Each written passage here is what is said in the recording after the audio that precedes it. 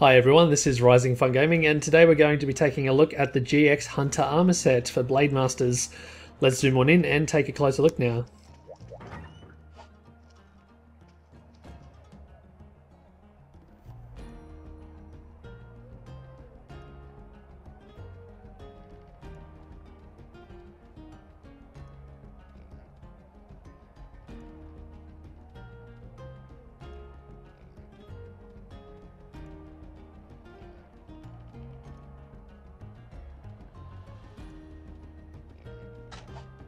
Okay, so now let's have a look at the statistics and the skills.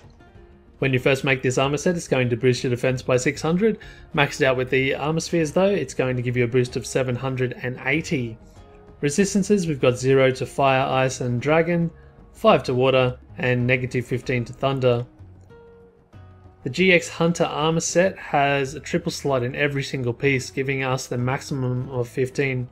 The same is true for the gunner armor for the GX Hunter. And I'm not 100% sure on this, but I think that the GX Hunter series of armors are the only armor series that have complete slots, so that's really interesting. So they're starting off with a real decent amount of defense and 15 slots. So how are they going to balance this? Well, look to the left.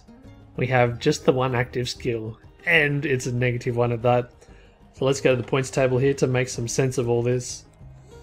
Alright, so we're going to have to pay for our massive defense boost and the 15 slots, and it's going to do this to us, negative 10 points to protection, which is the lowest negative value there, giving us demonic blessing. Now demonic blessing is the exact polar opposite of divine blessing, so 25% of the hits that you take is going to take 30% more damage off of you, so that sucks.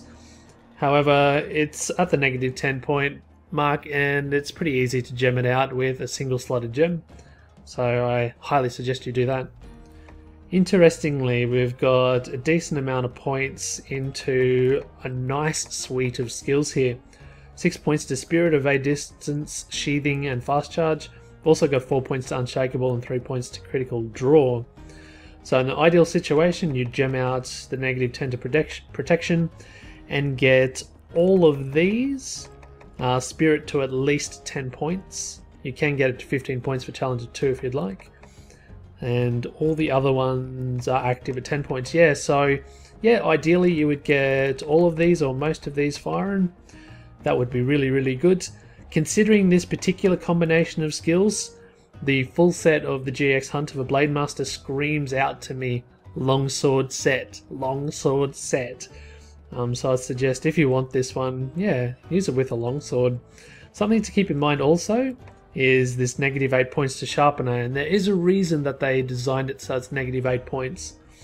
As sheathing decorations, when you go to make this up to 10 points, keep in mind that sheathing decorations have negative points to sharpener.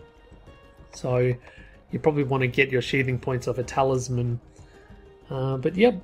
That is the set, GX Hunter. A very, very interesting set indeed, both in looks and in what they do to you with the skill numbers. Hopefully you enjoyed this video. My name is RisingFunGaming, and I'll see you next time. Bye bye for now.